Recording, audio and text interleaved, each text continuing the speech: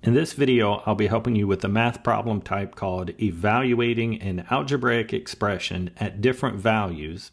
As seen here in the OpenStax College Algebra 2nd edition text, we're given the expression 2x minus 7, and we're asked to evaluate here for different values of x. First, when x equals 0, I would replace x with 0, and since the x is being multiplied by the 2, order of operations dictates that I should multiply first. 2 times 0 is 0.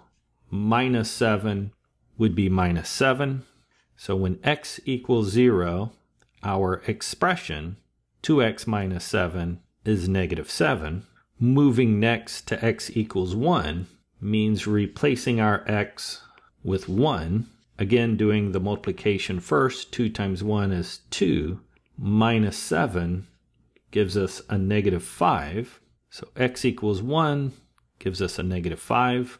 When x equals 1/2, the multiplication of 2 times 1/2 gives us 1. Minus 7 is a negative 6. And then for x equals negative 4, we replace x with a negative 4.